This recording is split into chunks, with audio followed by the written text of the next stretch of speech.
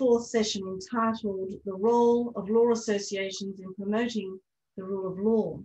Tonight we will explore the proposition that bar associations and law societies have a critical societal duty in upholding the rule of law. This duty is sometimes called the rule of law mandate. It would require taking positions without fear or favour to promote the rule of law regardless of its own interest. This webinar will explore the challenges faced by bar associations and law societies in discharging this duty and how these challenges may be confronted and overcome. We are fortunate to have eminent speakers joining our panel this evening. Dr. Jacoba Brash, QC, President of the Law Council of Australia, David Green, President of the Law Society of England and Wales, Paul Harris, SC, Chairman of the Hong Kong Bar Association, Linda Kazonde, Vice President of the Commonwealth Lawyers Association for Africa, and Prashant Kumar, President of the Bar Association of India.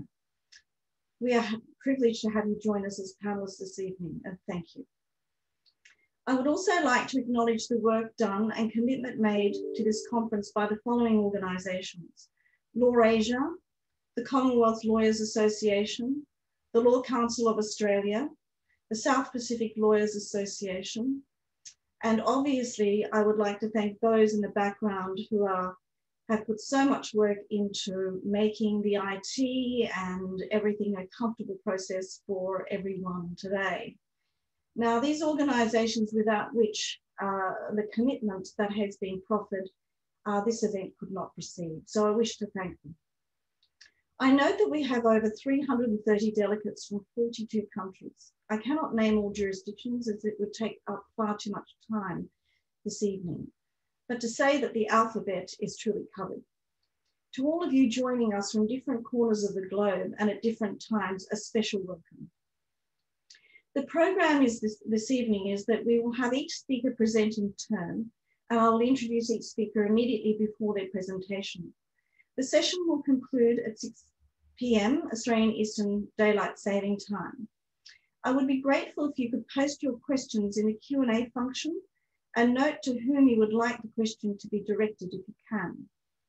And thank you to those who've already sent in your questions prior to this session. Some of those will be hopefully asked and we have sufficient time to cover all. Immediately after the presentations, there will be a panel discussion and then the Q&A session as I've just referred to. Now I would like to introduce our first speaker. It is my great pleasure to introduce to you Dr. Jacoba Brash, QC, who is President of the Law Council of Australia. Dr. Jacoba Brash, QC, became President of the Law Council of Australia in 2021. She joined the Law Council as a Director from the Bar Association of Queensland in September 2017. In 2018, Dr. Brash was elected by directors to the Executive and then to the position of Treasurer in 2019. Until her election as President-elect in late 2019, Dr. Brash was also the inaugural Chair of the Law Council's Domestic and Family Violence Task Force, a member of the Family Law Section Executive and inaugural Chair of the Australian Bar Association's Access to Justice Committee and inaugural Chair of its Family Law Committee. And a break from her more usual areas of practice, Dr. Brash is the Chair of the Queensland Rugby League ASADA Anti-Doping Tribunal. Admitted to the bar in 2000, Dr. Brash's practice centres on family law, child protection, mental health law, and family violence. She has appeared in various states and territories of Australia and often appears in the full court of the Family Court of Australia. She has also appeared in the High Court of Australia with matters including but not limited to customs and excise, family law, and the Hague Convention, particularly relating to child abduction. Prior to coming to the bar, Dr. Brash completed her LLM at New York University as a Fulbright Scholar and NYU Graduate Merit Scholar and preparatory studies at UCLA, Davis, and Berkeley. In 2010, Dr. Brash graduated with a PhD from the University of New South Wales with her doctoral thesis concerned with what constitutes a fair, independent, and impartial trial. She was a delegate to Bangladesh and Vanuatu as part of the Australian Bar Association's advocacy delegations in 2012 and 2013. and was the Law Council's representative at the roundtable of the Royal Commission into Institutional Responses to Child Sexual Abuse in 2014. Thank you, Jacoba. Thank you, Mary. It's a pleasure to be here. I'm delighted to join today's webinar program alongside my distinguished colleagues, President Green, Chairman Harris, Vice President Kasonde. I also acknowledge the terrific collaboration that Mary's already identified, Law Asia, Commonwealth Lawyers Association, South Pacific Lawyers Association, and the Law Council. This webinar series has achieved unprecedented geographic reach in the Asia-Pacific region, and indeed across Africa, the Middle East, Europe, and the Caribbean and the Americas. So greetings to all from sunny Australia. Only 4 weeks ago, when I made some brief remarks for the opening ceremony of this series, I mentioned how over the past 12 months, the principles we collectively refer to as the rule of law have been challenged in jurisdictions large and small. They continue to be so. In Australia, the imperative to respond decisively to the COVID-19 pandemic has led to the use of extraordinary powers, increased use of ministerial discretion and delegated legislation, and expedited legislative processes.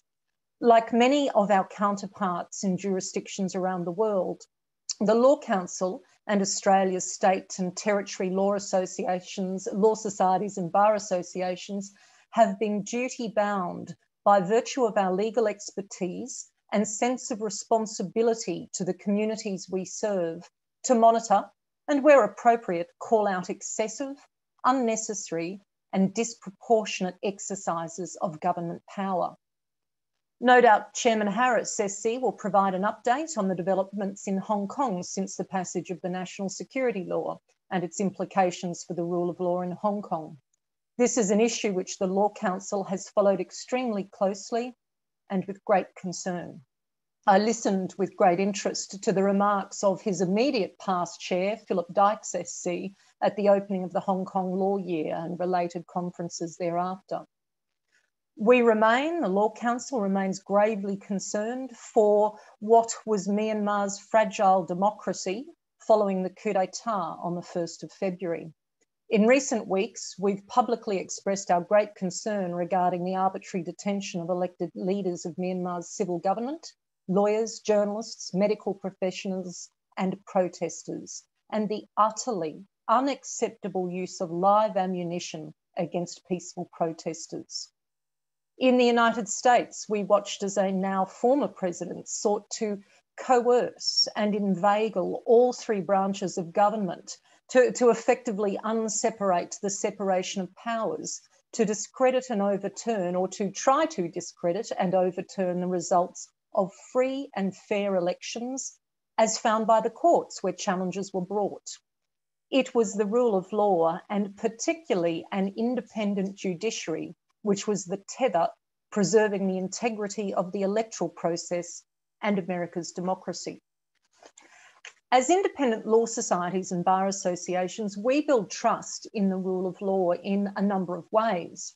First, we promote the development of good law, which is consistent with rule of law principles, constitutional requirements, and human rights obligations. And we are vocal when the laws fall short. For example, only this week I appeared before a government committee to express our great concerns regarding some new surveillance powers and their potential implications.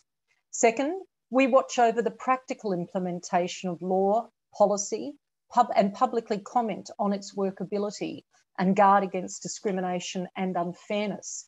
Mary, in her introduction, hit the nail on the head. We act without fear and we act without favour. And last, but certainly not least, we closely watch the exercise of government power and openly advocate for transparency and accountability. Put frankly, it is our obligation as independent law societies and bar associations at times to speak truth to power. It's not necessarily an easy thing to do or a pleasant thing to do, but such is the duty we have as custodians of the rule of law. In Australia, we have a number of channels through which we advocate and make our concerns known. In this way, the Law Council works towards developing effective practical and just laws. We also have broad latitude to freely engage in lively public debate.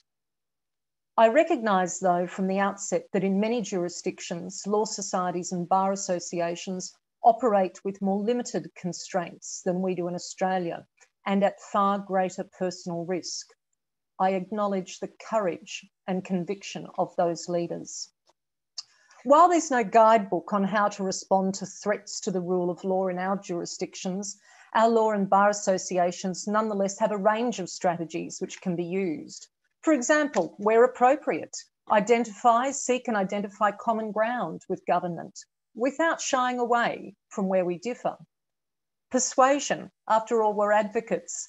Persuading governments to consider or reconsider laws and policies which better accord with the rule of law and constitutional and human rights obligations. Where high-level reforms are politically fraught, law and bar associations can suggest initiatives which tangibly improve the state of access to justice and the ability of persons to protect and defend their rights. And of course, joined by our common respect for the rule of law, our international counterparts, that is, many of us here, our peak law associations, are helpful sounding boards, advisors and supporters. Indeed, I very much enjoyed the opening of the law year and President's roundtables in inverted commas, in Singapore and Hong Kong, where many of us spoke about the challenges of COVID to legal practice and legal service delivery. They were thought-provoking sessions, just as these sessions have been too. They're all sessions where many of us are following up with one-on-one meetings for further discussions. There are two specific areas critical to the rule of law, which should always guide the advocacy of law and bar associations. One, a strong and independent judiciary. Former Chief Justice of Australia's High Court, the Honourable Sir Gerard Brennan, said, "Judicial independence does not exist to serve the judiciary, nor the other two branches of government. It exists to serve and protect not the governors, but the governed." Public confidence, he said, is the power base of the judiciary. We have long advocated for a federal judicial commission as an independent, procedurally fair and transparent means of dealing with complaints against the judiciary. We have some hope from recent announcements that our long-held advocacy may be bearing some fruits.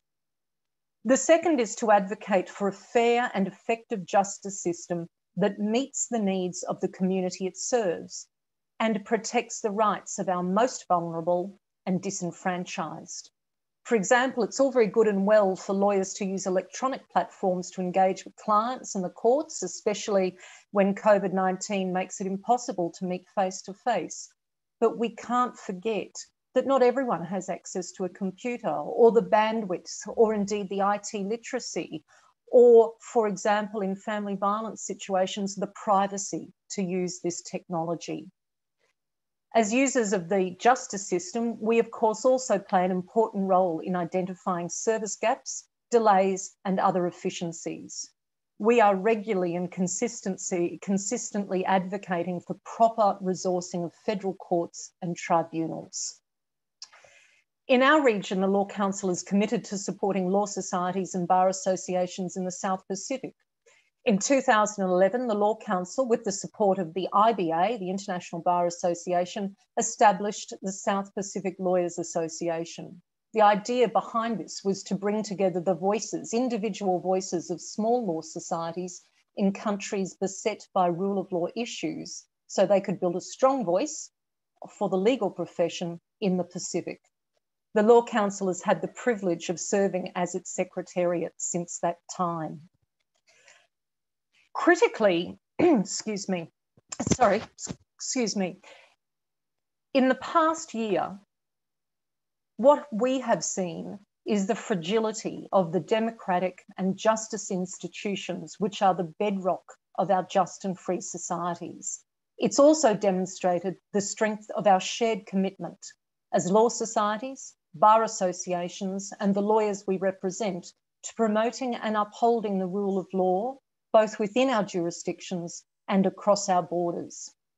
May we as bar leaders and the law societies and bar associations we represent tread the balance between partner and watchdog with courage, integrity, respect and good judgment, and fulfil our duty to protect the rights of the communities we serve. Thank you, Mary. Thank you, Jacoba.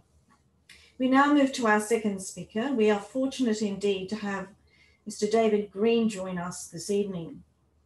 David is the President of the Law Society of England and Wales. David specialises in commercial litigation, including competition claims and claims on behalf of shareholders, and is head of the Group Action Litigation Department. He was articled with Edwin Coe and qualified in 1980, becoming a partner in 1984 and senior partner in April 2011. David is currently serving as the 176th President of the Law Society, the independent professional body for solicitors in England and Wales. In this role, he represents the organisation at home and abroad and is chair of their council. David won the Law Society's presidential election for 2018 and was appointed as Deputy Vice President in July 2018, becoming Vice President in 2019 and President in 2020-21. He has developed a strong following in contentious competition work, being involved in cases in front of the Competition Appeal Tribunal, the High Court and Competition Commission. He has for many years advised sovereign states on disputes in international tribunals and particularly specialises in work involving governments in sub-Saharan Africa. David was appointed by the Lord Chancellor to the Civil Procedure Rules Committee in 1997. He was then appointed in 2002 as a member of the Civil Justice Council. He is an author of Civil Procedure Rules, an associate editor of the Civil Practice Manual, and an editorial board of Butterworth's Civil Court Practice, which is known as the Green Book, as I understand it, and a contributor to the Law Society's Civil Litigation Manual and the author of 2 titles for Atkins Court Forms. I will now hand it over to David. Thank you. Thank you very much indeed, of course it's good morning from London, where it's pretty early in the morning. What are we to tell you? 5:47 in the morning, I just noticed Mary drinking a cup of tea, that she's having her afternoon tea, and I'm having my morning tea here in London. And thank you very much for inviting me to speak today. I've actually been I've been getting up fairly early the last few weeks to attend these sessions, and in particular I've attended last week's and ones previously. I am, as you say, the President of the Law Society of England and Wales, and I'm actually a council member of the Commonwealth Lawyers Association, so that's I have a particular interest in this series, and it's really great to see a collaboration between Law Asia, the CLA, Commonwealth Lawyers Association, Law Council of Australia, and South Pacific Lawyers Association.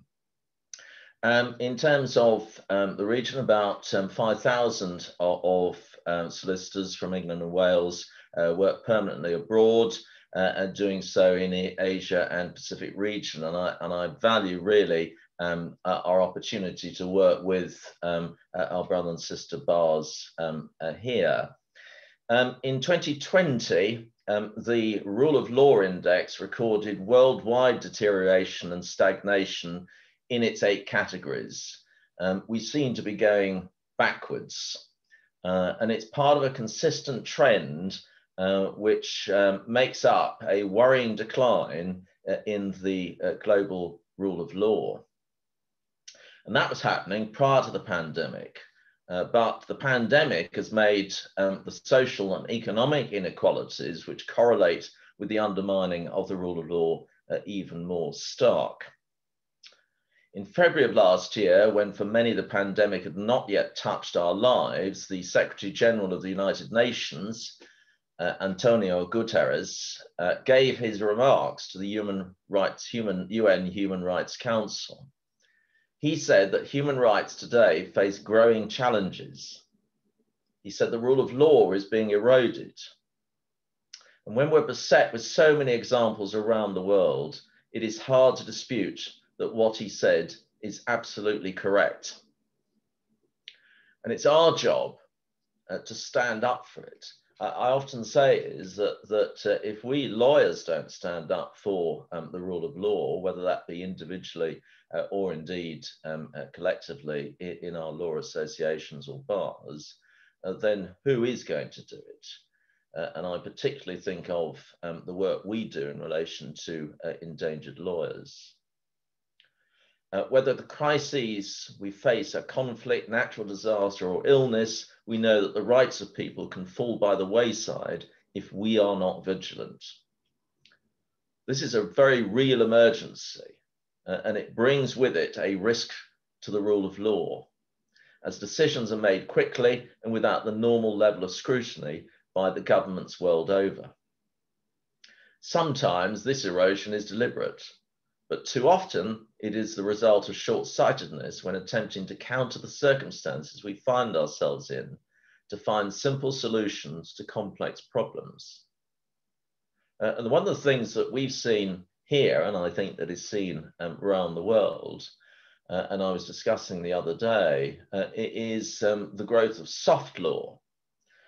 So that we know the hard law, we know the traditions of the hard law, but what we have seen, and I fear it's an increasing trend, is the growth of soft law, guidance notes, directives, other seemingly law type directives that are being enforced without actually passing through the statutory process. But in all of this, luckily, lawyers can and have shown themselves to be of use. I know that members of our profession will always do their utmost to ensure that drastic measures adopted to combat an unprecedented crisis do not go one step further, last one moment longer than they must. And certainly we're just entering that debate about the adherence, about the whether those laws will last and how long they will last. Adherence to the rule of law requires that restrictions be clearly defined in national law without ambiguity or misinterpretation by officials, preventing the arbitrary or excessive use of power. When the pandemic is over, reversing these worrisome trends and finding paths for just and equitable responses is imperative and a necessary condition for a sustainable recovery. We must ensure that any emergency decrees issued during this exceptional period do not impact on access to justice and to legal advice, and that executives are not given carte blanche by legislators. The relationship between lawyers and the rule of law is as symbiotic as you might expect. A strong rule of law is fundamental to the protection of an independent legal profession, and therefore an essential guarantee of all rights. The legal profession is vital to ensure that checks and balances are in place to prevent the use of arbitrary or excessive exercise of power by ensuring that no one is above the law. Without independence, lawyers are left vulnerable to arbitrary actions that prevent them from exercising their professional duties as lawyers. Lawyers globally have been targeted simply for acting in the public interest or for acting in controversial cases or representing certain clients. Contrary to what is stipulated in the UN Basic Principles on the Role of Lawyers, lawyers are often identified with their clients or their clients' causes. And we're all susceptible to this. However developed our democracy, lawyers can be targets. And we've seen some recent language used in relation to lawyers, particularly doing immigration work here, which makes them potentially into targets. And we have concerns about our home jurisdiction as much as anyone does. The work Law Asia has done to bolster the rule of law and the independence of the profession is invaluable. And indeed, as I say, I'm a member of the Council of the Commonwealth Lawyers Association, and it too has been doing sterling work. Well, Asia is a signatory to the UN Guiding Principles on Business and Human Rights.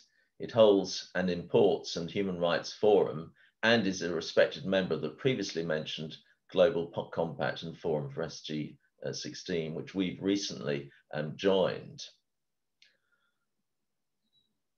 Many great speakers and thinkers have spoken of how the arc of the moral universe bends towards justice. But if it does so only because so many are committed to make it so in 1,000 ways, in 1,000 places. They labor so the net of justice, human rights, and the rule of law is cast wider. Even as judicial independence is encroached upon, internal organizations made up of those committed to their principles come together in support of them. Even as lawyers and human rights defenders face intimidation and reprisals simply for upholding the rights of their clients, others, like our law association societies, rally in support. Even as the rule of law is threatened, people stand to preserve it. Such a pursuit is constant and needs to be constant. It's not work that we will ever complete, but it is beyond necessary, and I thank everyone here for their commitment to it. And I end there. I'm very happy to discuss the work that we've been doing as a law association, as a law society, in relation to upholding the rule of law and human rights. Thank you, David. I'll take you up on that during the Q&A session to ask you, I think, about what is occurring at the Law Society of England and Wales. We now move on to our third speaker. It is wonderful to have Mr. Paul Harris, SC, join us this evening to update us about developments in Hong Kong. Paul Harris, SC, is a public law and human rights specialist who also has considerable experience of other areas of civil litigation. He practices in Hong Kong, where he is one of the territory's leading public law silks, and in London, where he is a member of Doughty Street Chambers. Paul has been elected as chairman of the Hong Kong Bar Association for the year 2021. Paul is well known for a series of successful human rights cases against the Hong Kong government, but has wide experience of other areas of Hong Kong law, including land, commercial disputes, employment, personal injuries, injunctions, including Mariva and Anton Pillar orders, and contested probate actions. He has handled a number of cases involving difficult issues of conflict of laws as well. In his English practice, Paul does a wide range of immigration, housing, and other public law cases, and recent immigration cases, including asylum claims from Belarus and China, and a family reunion case from Nigeria, and a complex case involving an entrepreneur from Malaysia, and many others of this character. Might I hand it over to you, Paul? Yes, thank you very much, Mary, for that introduction. What I thought I would do in the short time available is focus on two different areas where I think I have something to contribute. Jacopa talked about the international dimension to standing up for the rule of law. And I think there is a sort of distinction to be drawn between standing up for the rule of law in one's own jurisdiction where one practices and intervening to help in other countries. And long years ago, I was the first chairman of the English Bar's Human Rights Committee. And that committee was set up initially with a rather undefined remit, but how we constructed it was to make it a group that intervened to help judges or lawyers around the world who were being persecuted or harassed for doing an honest job. We took the view that internal English issues were either for the whole bar or they were for politicians and they were not for a professional association. But helping overseas was something that we could do. And although the remit I've described to non-lawyers might sound narrow, most lawyers will realize it's actually almost infinitely wide. And the problem is actually choosing where you can intervene with your limited resources. And what we tried to do there was to pick places which where we felt outside intervention could make a difference. There are some countries in the world, North Korea springs to mind, where outside intervention seems unlikely to be very productive in most cases. And we tried to focus on places where there were serious problems, but where we felt the society was open enough that a group of foreign lawyers coming in could achieve something. And the place we chose for our first major intervention was Malawi, which was in those days still under the rule of the late Hastings Banda, who combined being a dictator with being someone with a major soft spot for the United Kingdom, where he'd lived for a long period of his life. And we intervened to try to secure the release of two Lincoln's Inn barristers who were Malawians, who had been opposition politicians imprisoned after a show trial.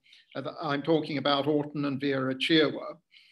We saw Banda, we asked for release, he said no, we asked to see them, he said yes, we got in and saw them, a very moving experience.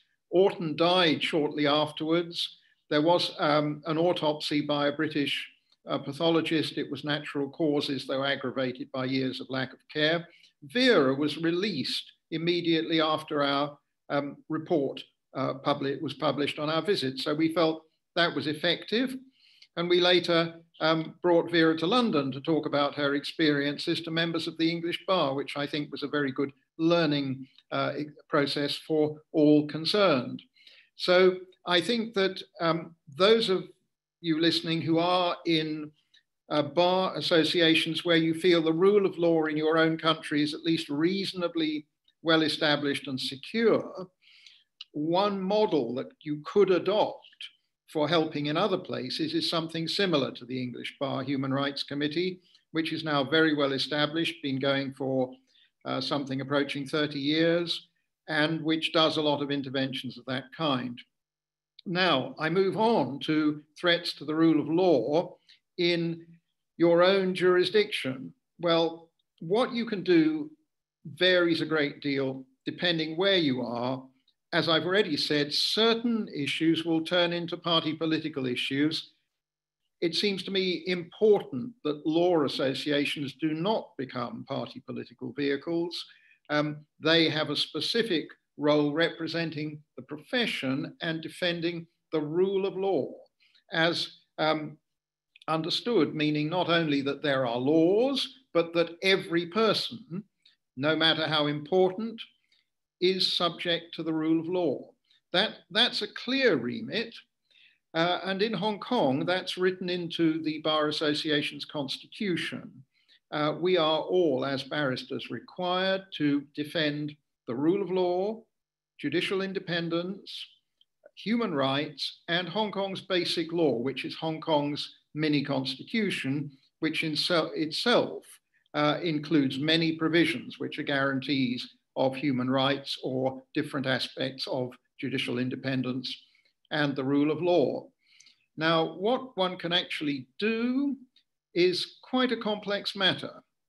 Certain things one can do on a regular basis so that they're almost routine work. The Hong Kong Bar Association regularly comments on legislation.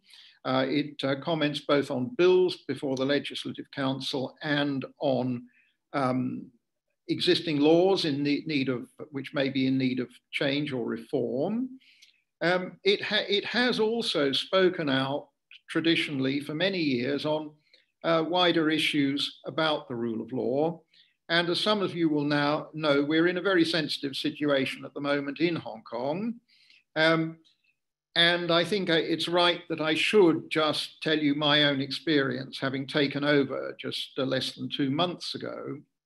One of the matters here that's received a great deal of attention internationally as well as domestically is the national security law imposed on Hong Kong by the Central People's Government, the Beijing government, in July last year. When I was asked about this after I became the chairman, I said, well, most countries have a national security law in one form or another. It may not be called a national security law, but there's no objection in principle to having a law of that kind.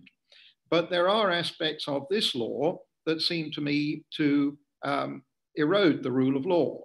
And I referred particularly to an article, Article 60, which says that the staff of the Office for National Security being set up in Hong Kong under that law shall not be subject to the jurisdiction of the Hong Kong Special Administrative Region, so not subject to the jurisdiction of the Hong Kong courts. I said that that seemed wrong and that I would hope that there would be a possibility of proposing some amendments.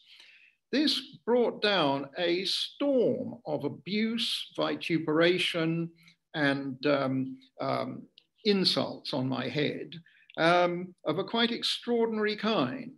I was accused of attempting to overthrow Hong Kong's social order. I was accused of manipulating the Bar Association for political purposes. I was accused of not understanding Hong Kong's constitutional structure, and so on. It was very extreme. And it was simply in response to a proposal for some relatively minor but important modifications to this law in the interests of safeguarding the rule of law. Now, where do we go from here? I've asked a committee of the Bar Association to look very closely at the law and try and identify these specific provisions a bit more closely, see what arguments can be put for them and against them, and see whether perhaps we can come up with some proposals that might be something we could discuss with the Hong Kong government. But whether that will happen, I do not know. This, I think, is a graphic illustration of where the commitment to the rule of law and defending the rule of law runs up against a political situation that is very difficult. Of course, I bear in mind, as well as the rule of law, that I have to defend the interests of my members, their ability to practice, their general reputation. And this illustrates, I think, some of the constraints and difficulties that one can come under in carrying out this duty that I think probably every one of us in our law associations or bar associations in different countries is actually officially committed to. So I've outlined the problem there. I'm afraid I don't have any easy solution, but I hope that does at least provide a bit of material to think about. So I'll stop at that point. Thanks very much. Thank you, Paul. Perhaps we can explore this a little more in our panel session as well. Now it is my great pleasure to introduce Ms. Linda Kasonde, Vice President for Africa of the Commonwealth Lawyers Association, and she is a resident of Zambia. Linda is a lawyer and civil rights activist. Linda obtained an LLB law degree from the University of Leicester in England in 2000 and an LLM law degree from the University of Cape Town in 2007. Linda was admitted to the Zambian bar in 2001, and in 2014 she became the first female partner in an established and internationally recognized Zambian law firm, and to be elevated to the position of named partner. She is also the first woman to be elected as president of the Law Association of Zambia in the history of the Bar Association in Zambia, pre or post Zambia's independence in 1964. She is currently the founder and executive director of Chapter One Foundation, which promotes and protects human rights defenders, constitutionalism, the rule of law, and social justice in Zambia through civic education, advocacy, and strategic public litigation.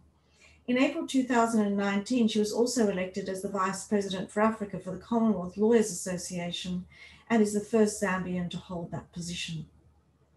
I welcome Linda and hand it over to you.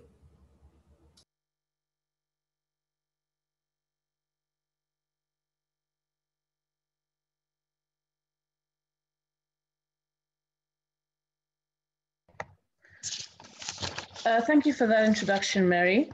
I'm absolutely delighted to be here as a representative of the Commonwealth Lawyers Association and happy to be collaborating with Law Asia, the Law Council of Australia, and the South Pacific Lawyers Association.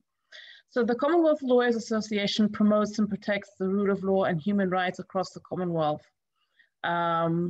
mainly through providing solidarity and supporting law associations through the Commonwealth. So I'm the current Vice President for Africa, but in my previous life, as mentioned by Mary, I was elected the first female president of the Law Association of Zambia.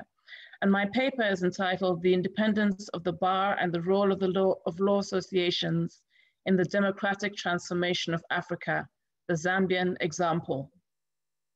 So as I mentioned, I was elected president of the Law Association in 2016, the first female to be elected.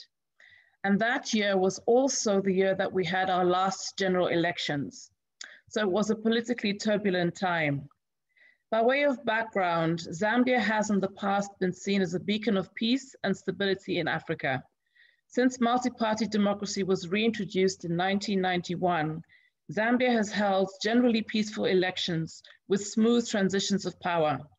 We've had 2 elections in which an incumbent has conceded to an opposition party leader, a rarity on the African continent. That narrative is currently under threat as part of the global decline of democracy and the rule of law. The Law Association of Zambia, or LAZ, as its acronym is called, is a statutory body that exists not only to regulate the legal profession in Zambia, but also to promote and protect the rule of law, constitutionalism, good governance, and social justice in Zambia. Essential to upholding the rule of law, the association has a mandate to defend and protect the independence of the legal profession as well as the judiciary.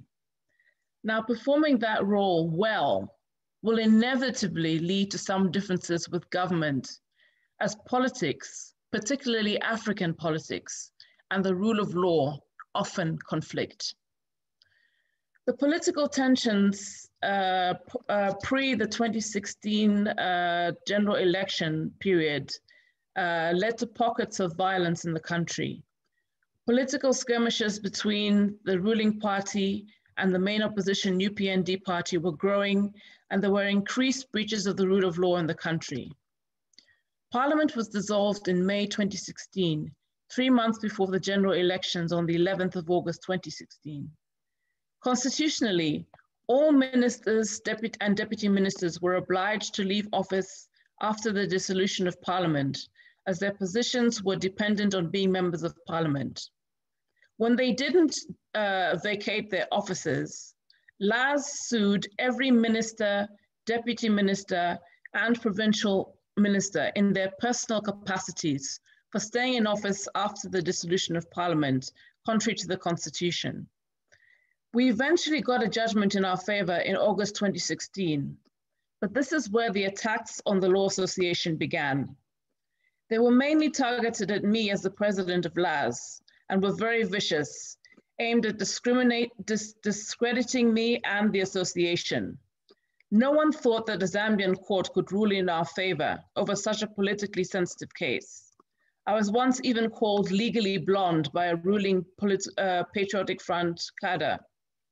But on the eve of the 2016 general elections, the Constitutional Court ruled in favor of LAZ, ordering every minister, deputy minister, and provincial minister to pay back all the emoluments they had received after the dissolution of Parliament.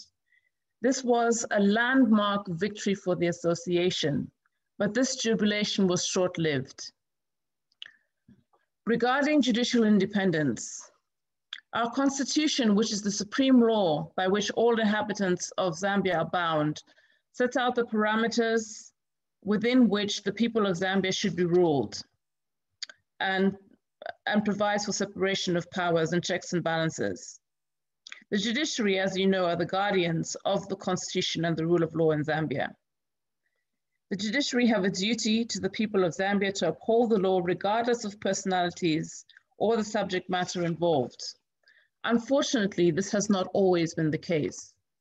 As the Law Association of Zambia remarked in 2012, while we are strong proponents of judicial independence, we are equally stronger proponents of judicial accountability. Judicial independence and judicial accountability are not inconsistent and therefore can coexist. The judiciary should not be elitist or untouchable. Since the 2016 amendments to our constitution, we've seen a rise in what South African Chief Justice Mogoeng has observed in South Africa, which is known as lawfare, the fighting of political battles through the courts. Often, such cases are determined in favor of the state or the ruling party. The newly created Constitutional Court, which was created in 2016, came under the spotlight as it was solely mandated to adjudicate over the presidential petition that followed the 2016 general elections.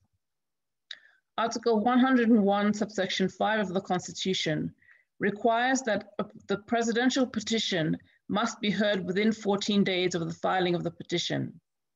During the presidential election petition, controversy arose as the Constitutional Court reversed its decision to extend the time for hearing the petition over a weekend, leading to the suspicion of extrajudicial interference. Also, controversy arose over whether the presidential petition had to be heard or determined within 14 days.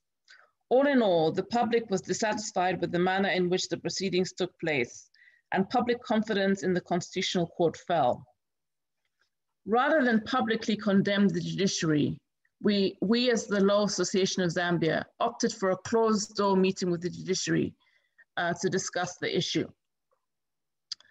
In 2017, a case was brought in the Constitutional Court to determine whether the incumbent President Edgar Lungu had served 2 full terms in office, as he had taken over the presidency following the demise of his predecessor, Michael Sata.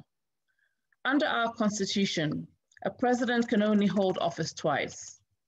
But in November 2017, President Lungu threatened the Constitutional Court judges not to follow the Kenyan example by ruling against him on the question of whether he was eligible to stand in the 2021 presidential elections.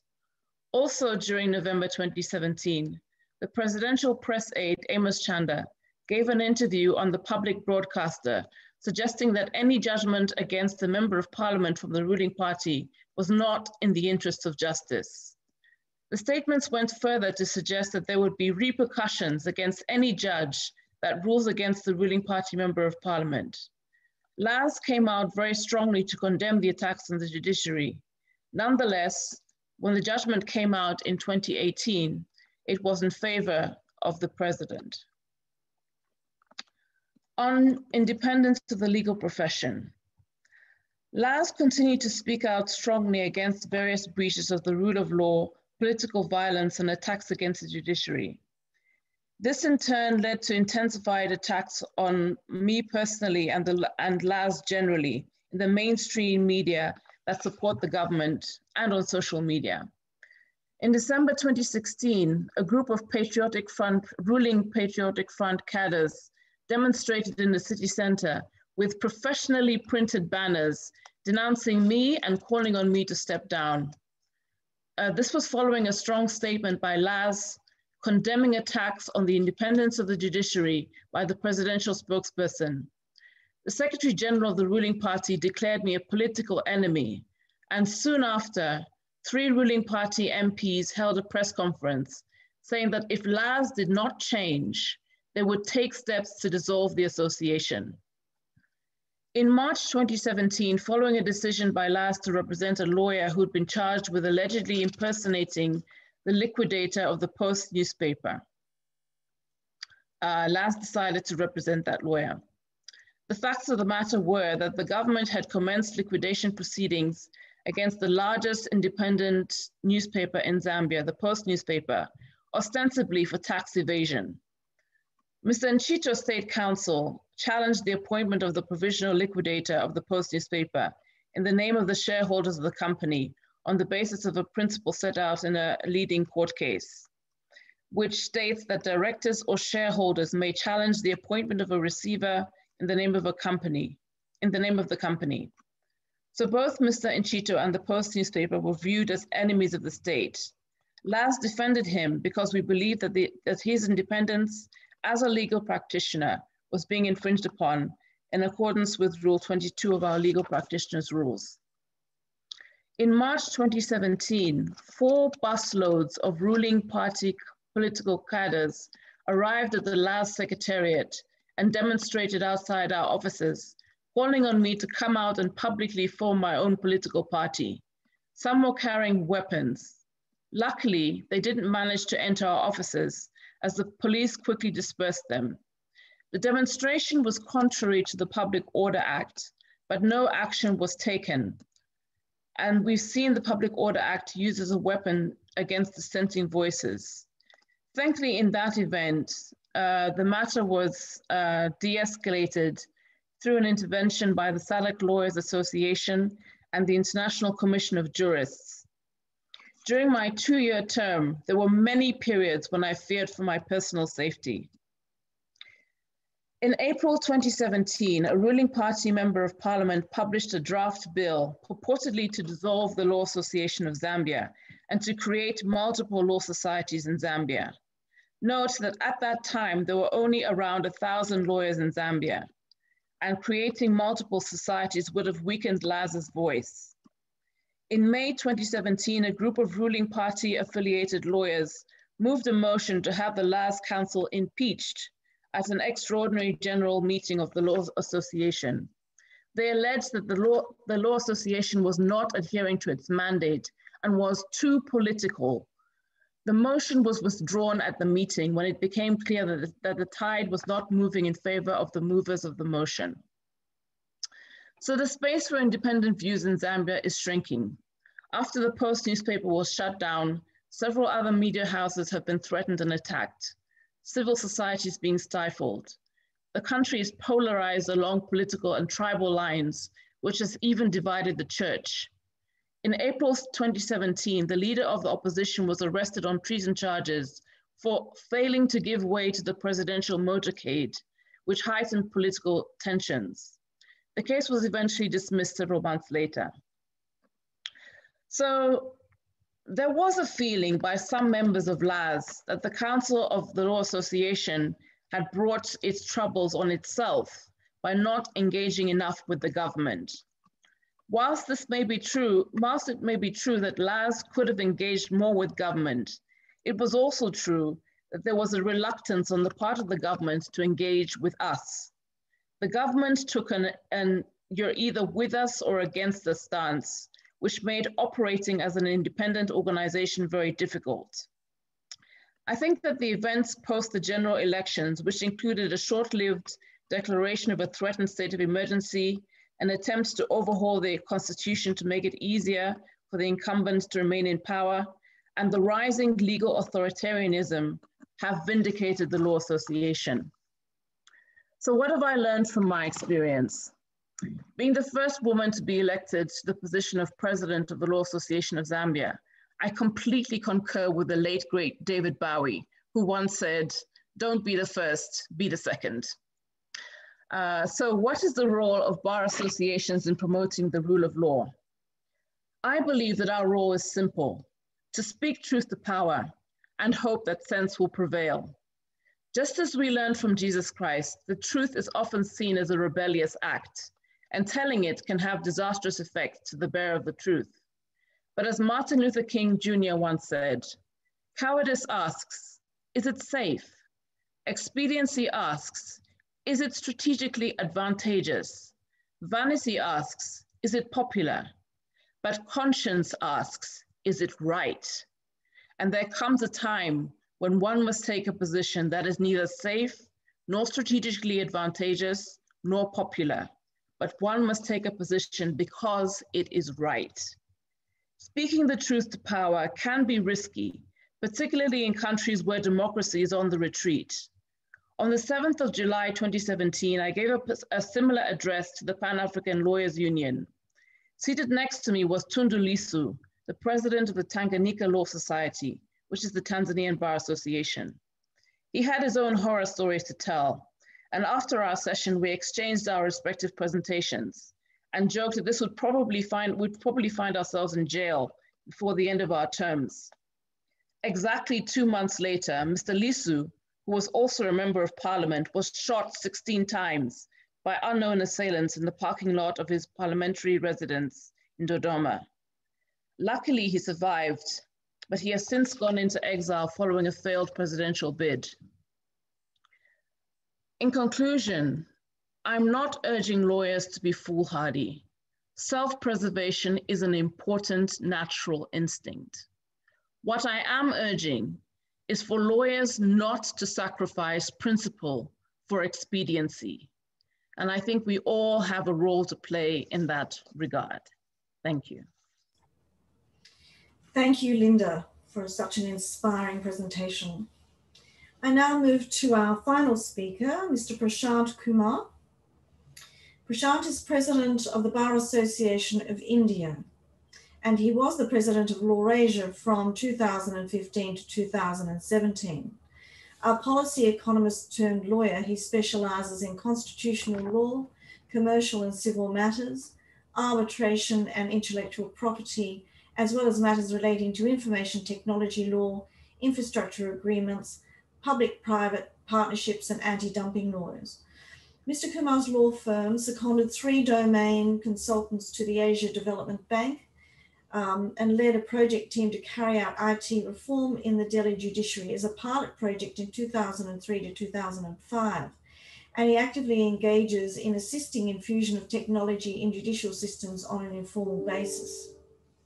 He has taken a keen interest in using technology to carry out legal processes, and his firm has developed and worked successfully on IT-based dispute resolution models for resolving mass auto loan disputes in which statements of claim and documentation is generated in a fully automated manner involving a range of legal and fact variations.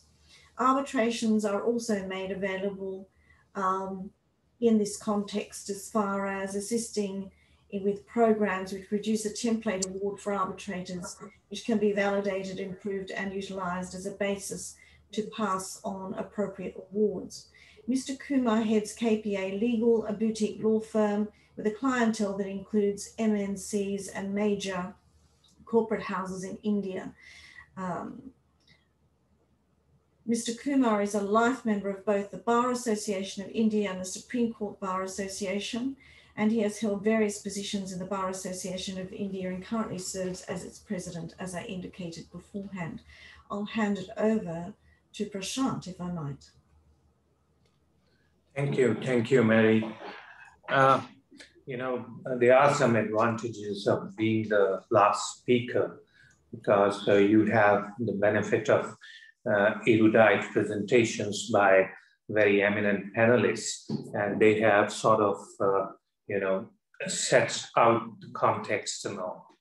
So I will try to make my presentation both from my position from Indian Bar, as well as my past position as a Laurasia president to highlight the role which the bar associations can play in upholding the rule of law and what challenges they face in the process, both domestically and internationally.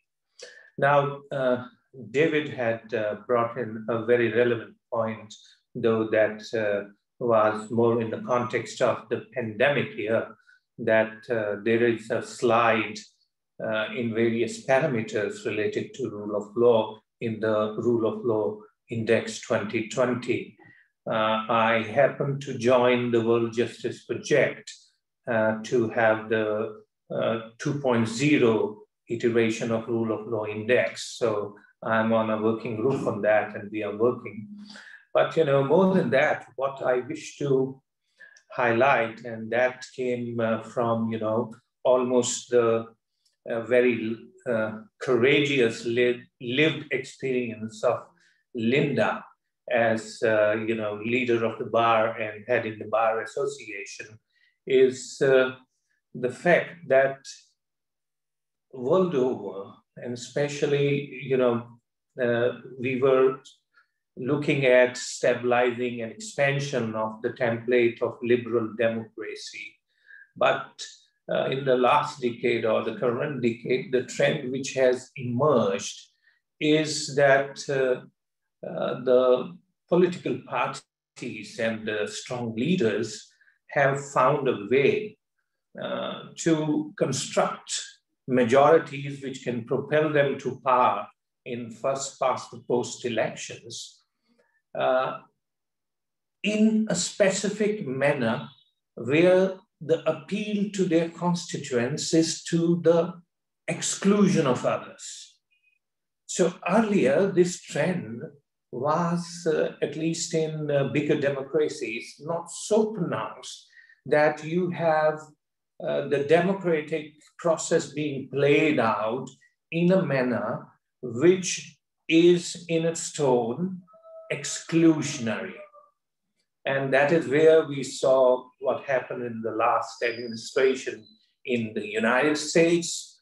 That is where, some of the concerns and issues regarding even Brexit, David, and regarding immigration and all other issues. So, and it is directly in opposition to, we are having this web series in collaboration with Commonwealth Lawyers Association, Law Asia, Law Council, and South Pacific Lawyers Association.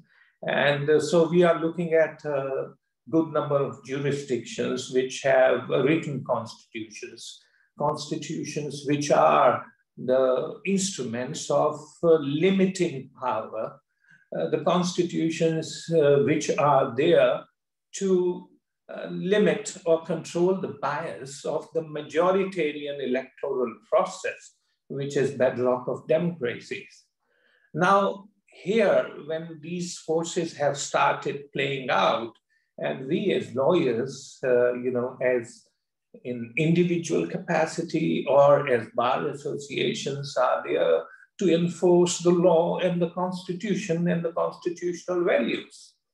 So we find that not just the pandemic here, the way globally this phenomena is panning out is quite worrisome, and it requires the bar associations to step up and to take their role of being vanguards of the rule of law more actively, more seriously, and more courageously, because that has become an imperative right now. And even in the democracies where we thought that these issues are well settled and they have attained a certain degree of maturity, but we are watching slowly those notions giving way to crumbling of institutions and coming in place of new power structures. So let me start with the Bar Association of India, which was a voluntary body established and inaugurated on 2nd April of 1960. At that time, India was a democracy which was under the constitutional rule for a decade. 1950, the Constitution of India came into force, and it was one of the most liberal documents. And we were fortunate to have the founding fathers and the drafting committee members of the Constitution who drafted the Constitution of the Bar Association of India. So on 2nd April itself, when India's first Attorney General, who was also the Bar Association founding president, if I set out what he said in a small paragraph, and you'll find that it has a distinct echo and relevance even today, after more than 60 years. So he said, "We aim at upholding the Constitution of India, the representative, free and democratic form of government established by it, and the promotion of the rule of law. We are to endeavor to apply our knowledge and experience in the field of law to the promotion of the public good. The man of the law cannot afford to stand aside when the country is forging ahead along its newly chosen path. There are trends in our body politic which seem to make the authoritarianism and draws toward the rule of a few. Important decision affecting public interest is taken not by governmental agencies, but by the parties in power, whose dictates seem in turn to be followed by the governments. There is an unmistakable tendency to belittle the function of the judicial process and indeed to interfere with its operations. Corruption is set to stalk at large, and we all know how corruption has in many places led inevitably to the rise of power of autocratic force. It should be the paramount duty of a body composed of men pledged to the smooth and impartial administration of justice and the orderly development of a true democracy to earnestly ponder over these and like situations and take active and energetic measure to counter them insofar as such action may lie within its power. So at the inception itself, basically the role and mandate of the Bar Association was set out. And the audience was the first President of the Republic of India, the Prime Minister Nehru, the Vice President, and the Chief Justice. So that time, the democracy, though it was evolving, but there was a lot of idealism which has scattered out by now, has got diluted still. But even at that time, these concerns were there and were clearly and robustly spelled out. So what has been the journey from there? The journey has been quite productive, but at the same time, fraught as well. Fraught in the sense that it is not merely that the governments do not follow the mandate of the Constitution, the majoritarian principle, how it works out. It is also that ultimately the separation of powers and role of independent judiciary, which plays a very important role. And India, most of the things which we have in the name of rule of law has been there because of a strong and independent judiciary. And that judiciary cannot be sustained unless until you have a strong and independent legal profession to back that judiciary. Not just that it is members of the bar who eventually take the judicial positions, it is also because the bar is both the sounding board and comes to the defense when the judiciary faces challenges and stress from the executive and the legislative branch. So, and because it is only the bar which can build the opinion and educate the citizenry that what is happening, which they may not understand as complex processes of governance, how it affects them, how it affects their rights, and what can be the consequences for the citizenry at large. So these foundational functions of the bar associations are very important. And yes, we as lawyers, barristers go and argue the cases. And the second aspect comes when we find that within the judiciary, there are some judges who are more executive minded than the executive itself. So what happens then? Individual lawyers, even the stalwarts of profession, when they go and stand there and point out things, if the same thing is backed by the force of collectivity of the Bar Association, you can check and correct the judiciary, which is all the judges who are acting truant, And also, when the judiciary is not acting so robust, but there are some members within the bench who are there who can show courage, but they should have sustenance from the bar, that if they enforce the rule of law in its true pristine glory and effectiveness and with boldness, then there is a strong bar to back them, because the citizens may not even understand what is the impact and value of a judicial pronouncement generally. So that is why the role of the bar associations is very vital. And when through various concerns due to economic competitiveness, the new power dynamics in electoral democracies are coming to the fore as now the trends and tendencies, I think our role has become much more important. It was always, but now we have to step up even further. And the other trend is, and the pandemic has showcased it, it was always there in some form or the other, that the executive branch resents the legal profession to an extent, because we are the ones who, get the administrative action struck down.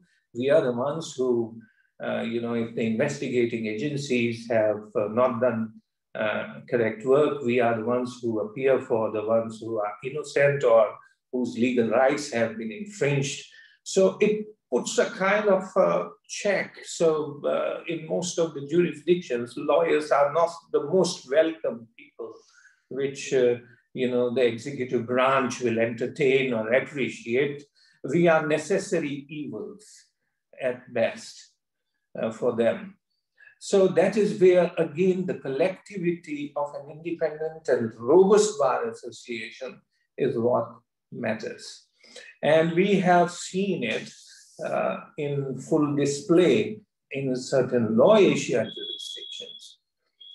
In India, we had a majority government after a long time, and the first legislative measure through a constitutional amendment, which required not just 3/4 majority, but also ratification of majority of the federating states of the union. So the government managed to pass that constitution amendment with near political unanimity, only one vote of a lawyer member of parliament against a new law for judicial appointments, which have been very independent in India. And it is the Bar Association which stepped up, challenged that law, and we fought that law 49 days of continuous hearing during vacation, and brought forth one of the most emphatic, exercise of judicial power by striking down an amendment to the Constitution, which was bringing a role, an outsized role of government in picking and choosing judges, which would have been catastrophic in a majoritarian democracy, majoritarian government, election-based democracy, the government, I would say. And recently now we have been, we had to deal with issues where now, also the new technology and other things, now the government wants access to the emails, computers, hard drives, this of the lawyers, and the national security issues and all. So the privilege, lawyer-client privilege, is becoming a very, very threatened commodity. And because now it is much easier, you don't have to sift through the files, documents cannot be this thing. You just take a smartphone away or this thing, invade a lawyer's office, and you can have everything which the lawyer has, and the entire notion is entirely stripped off. And we had to chastise a few of the members of our highest judiciary of making public statements which showed that they are too appreciative and indeed enamored by the current executive. So these are the issues which are coming here. And then, certain bar associations have worked wonderfully well. Sri Lanka has always stepped up. When their Chief Justice was removed and tried, they sought Law Asia's assistance in sending a mission. Nepal Bar Association asked Law Asia to be observer for the Nepal elections. And then Pakistan, Law Asia sent a mission when all the judges during the martial law of General Musharraf were removed, and Law Asia was the only organization through its members like India, Australia, and Malaysia was able to send down a mission as the bar members of the bar were struggling there. They were being attacked by the partisans of the government, and we went there during this time. And Linda, I also had not always, but one episode of the experience which you had. I and my colleagues, Chris Leong and others, were detained in a 12-hour armed facility when we went to Maldives, where they had arrested their Chief Justice. And it is to enforce the notion of rule of law in the region that we went there, knowing very well that a jurisdiction which can arrest their own Chief Justice may not be kind to us as well. But we had the mandate of all the regional bar associations. We had independent professionals from the region standing behind us. And that is why we could have this courage, we could undertake this action and go there. And lastly, North Korea. Paul, in Law Asia, especially when I was the president, we, even earlier also, we took a view that even if the bar association currently there is under the government and is not an independent sort of bar association as we find, but nevertheless, they are members of a legal profession. And despite all other things, if we don't engage with them, if we refuse to engage with them, should situation change in future in North Korea, who will be the people we will liaison as a rule of law global community to revive, create, and stabilize the rule of law in that jurisdiction? So I think this value of engaging with other professions, even when they face limitations, rather than saying they don't come to our standards and their regimes are very anti-people and don't fit into the liberal democracy template, which we all want to promote and adhere to. We diverged as Law Asia from that view, and we engaged with the North Korean bar. So this is pretty much, I think I have run through my time. Thank you, Mary. Thank you, Prashant. It seems to me, as we move into the panel discussion, that there are three obligations that we've all identified, and they are to defend the rule of law, protect the independence of the judiciary, but also to protect the individual lawyers as well as legal institutions. But what seems to be becoming apparent is this fine line that we now face in modern times, where protection of the rule of law, one needs to also not be party political. But in some circumstances, it obviously becomes quite difficult from the examples that Linda and Prashant have provided and others. So I want to ask the panel, when one wishes to intervene, and you are all presidents or previous presidents of bar associations or law societies, in that position, how do you traverse it? How do you deal with this fine line? And I'll put that question first, I think, to Paul Harris. Any insights, Paul? You're still on mute.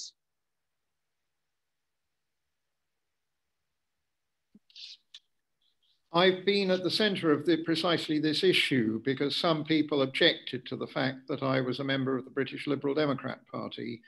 And this arose in a rather acute form in one of the national security cases in which I'm briefed, because there was talk about bail conditions for release, and one of them was having contact with members of foreign political parties, at which point I resigned my membership so that my client wouldn't actually be prejudiced through having a member of a foreign political party as their lawyer. I felt it was wrong that I had to do so.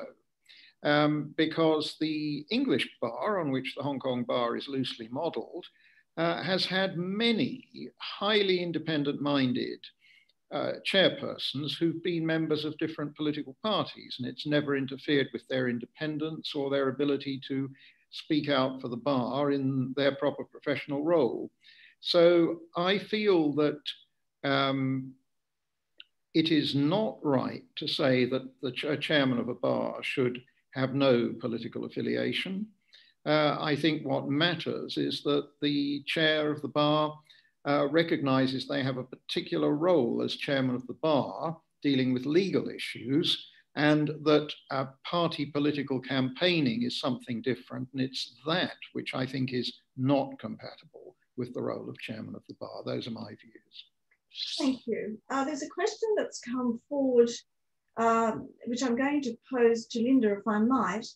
It's what role can neighbouring or international bar associations play in offering solidarity to law associations that come under attack? And I think that cohesion of the different institutions or legal institutions that Prashant referred to also comes into play in this particular question. So can I hand it over to you, Linda, to make comment?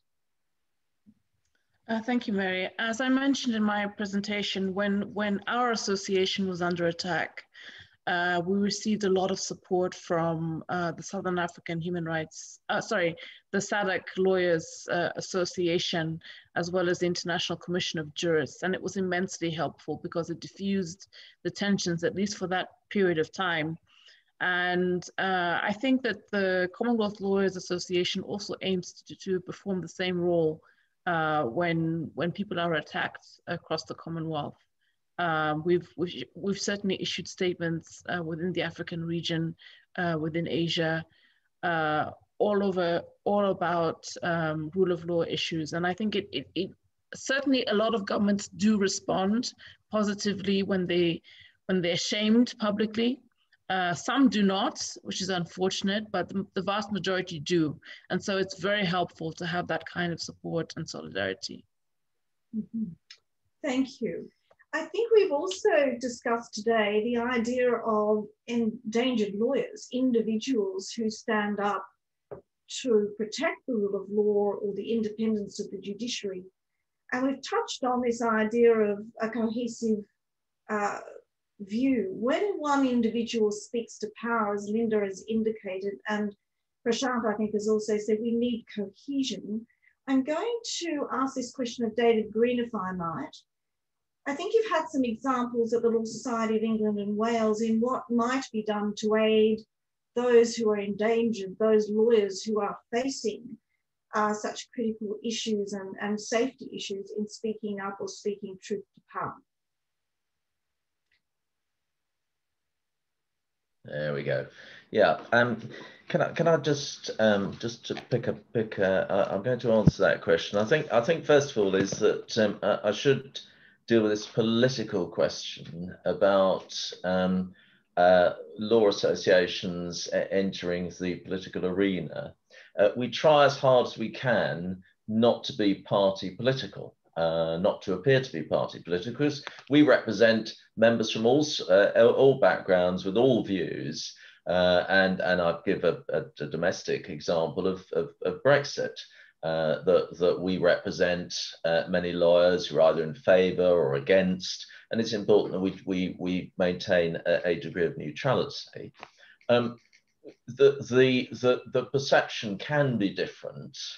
It is a difficult line to tread to ensure that whatever we say has the rule of law as its foundation, so that we're talking about the rule of law when we intervene. We've seen recently in this jurisdiction some attack upon immigration lawyers by government spokespersons, and we condemn that. wholeheartedly. And when we do that, we must do it. It's our obligation. And I think actually a government would be surprised, the Ministry of Justice would be surprised if we didn't. So that is important. As far as politics is concerned, as local politics is, I think that the solidarity of lawyers around the world sitting behind or with us, whether it's this jurisdiction or other jurisdictions, is also important. And in Hong Kong, we very much support the bar there and the Law Society of Hong Kong. Similarly, in Zambia, is standing next to each other, and Linda's talked about the power of SADC. As far as endangered lawyers are concerned, we have an extensive program in relation to lawyers, and we undertake many activities. We've been very active in Colombia, supporting those who face death threats on a daily basis for simply doing their job, for simply representing clients against the state. We have supported our colleagues in Turkey. We have recently seen a Turkish lawyer die on a hunger strike, Ebru Timtik, and we support the other lawyer there similarly. And indeed, we've just written to the Turkish government in relation to the conditions in which he is kept. And I think that when we talk to lawyers for whom we supported, a letter to the Turkish government, does it make a difference? Well, it often makes a difference to have someone outside saying, no, that's not right. Secondly, it makes a difference to the individual, that they know they've got the support around the world of fellow lawyers. And I think that we treasure the work we do on behalf of those lawyers around the world, and we think it absolutely vital. I just touch on this as a final point, is the crust of democracy can be thin, but it can be resilient. And I think it was Paul who mentioned Malawi, for instance. And of course, we did see a strong court in Malawi overturning a recent election. And that was very much a mark of the independence of the judiciary.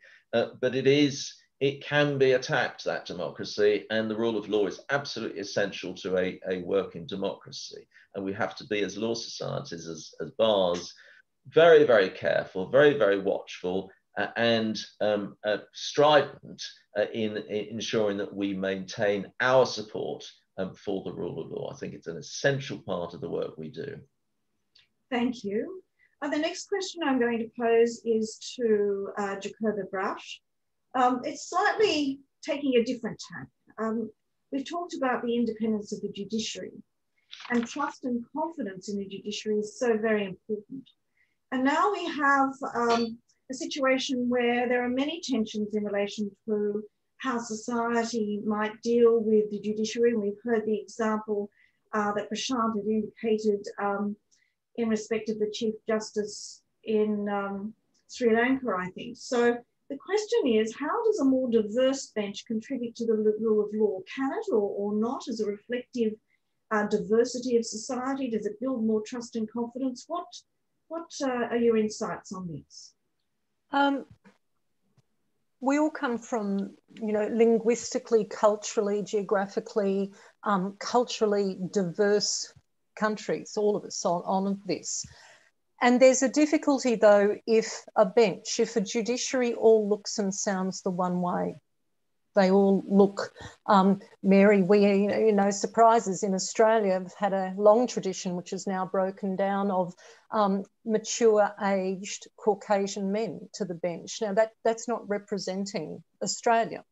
So diversity on the bench, we've long advocated for, first of all, a transparent process of appointments, but also for all cultures, all ethnicities, all genders, sexual persuasions. It's everybody should be able to identify with a person that looks like them on the bench, because then there's a confidence thing, there's a trust thing. That's not to say anything bad about the homogenous, you know, if they all look the same, but it's a confidence building thing. And also when you have somebody from a different background or a different gender, a different ethnicity, culture, whatever the case might be, there are other perspectives that can be brought to the judicial decision-making process. So to me, a multicultural, multilinguistic, a truly representative or diverse bench assists in the community looking and going, yeah, it has a makeup that looks like me, if you will. Thank you. We only have a minute or so. So what I'm going to go is to each of the panelists and say one word, one very quick message, no longer than a phrase. If I go to you and say, how do we as lawyers confront these challenges we discussed today?